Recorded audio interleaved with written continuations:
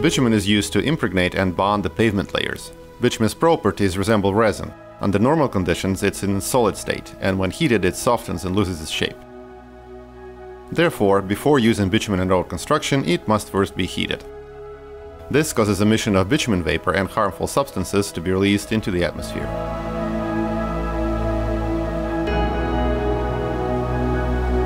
Unlike bitumen emulsion is already fluid and does not require additional heating before use.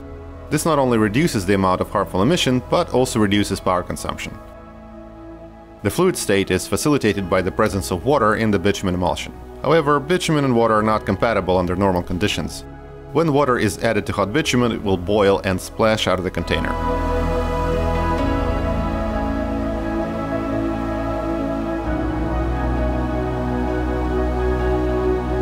But if we break bitumen into small droplets, add an emulsifier that will prevent the droplets from sticking together, and then distribute them evenly in water, we can get a stable emulsion suitable for use in the construction and repair of highways.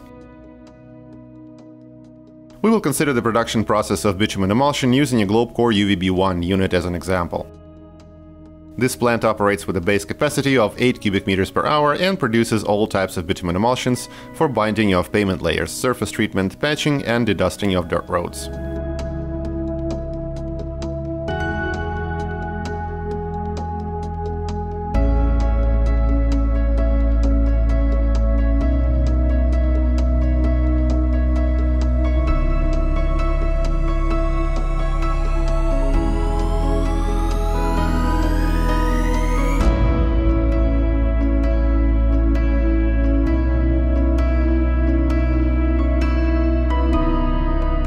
The UVB1 unit operates by preparing a water phase and its subsequent combination with hot bitumen.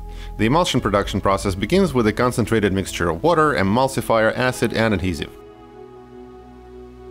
The emulsifier prevents bitumen particles from sticking together. Acid is necessary to activate the properties of the emulsifier, and the adhesive enhances the contact of bitumen with mineral materials that are part of road surfaces. These components are mixed in a 1 cubic meter tank using an injection mixer.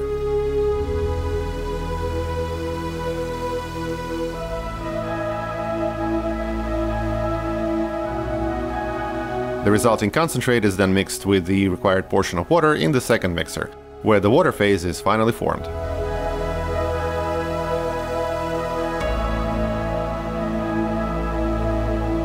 Water is supplied from an external tank that is already present on the site. This solution reduces the overall dimensions of the plant, simplifies its transportation, and makes the emulsion production process more flexible. The prepared water phase enters the injection mixer and is mixed with heated bitumen. To disperse bitumen droplets in the water phase, the mixture is passed through a hydrodynamic mixer, and the final stabilization of the bitumen emulsion is achieved in a rotary mill. The mill has been developed by the GlobeCore engineering department specifically for the production of bitumen emulsions. In the manufacture of its tools, we use high-precision, digitally controlled machines which make it possible to reduce the gap between the knives and make slow breakdown emulsions with bitumen particle size below 1 micron. The capacity of the mill is redundant for added flexibility.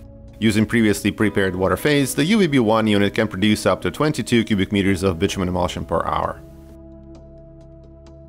In this case, the plant operates in semi-automatic mode. The operator presets the consumption of components by control valves, and then the emulsion production cycle runs without operator intervention. All important parameters are controlled by sensors, and information messages are displayed on the control panel.